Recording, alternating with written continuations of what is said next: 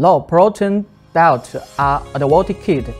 The crude protein of feed need to be reduced, and the addition of fat in the feed need to be increased. Studies have found that excess nutritional has very limited to improve the growth of aquatic animals. For example, the protein demand of vitamins is 28% to 32%. But some feed companies have increased the protein level of shrimp feed to 40% to 42% in order to improve the competitiveness of their product. In fact, the excess protein contributes very little to shrimp growth and protein deposition. This will not only lead to a decrease in the utilization rate of feed protein, but also increase the harmful substances in the water, even result in a waste of money. In the highly competitive aquatic feed market, almost all products are pursuing high nutritional indicators and high digestibilities, while ignoring the decline in growth, immunity, and quality of aquatic animals caused by excess nutrition. The consequence of this is to increase the environmental load and waste the valuable protein source, which is also an important reason affecting the sustainable development of aquaculture industry.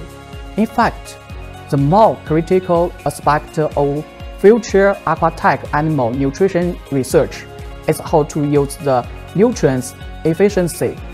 Therefore, it's necessary to reduce the crude protein and increase the fat in the feed, which can not only reduce the decomposition of protein as energy, improve the deposition rate of protein, but also reduce the cost of feed.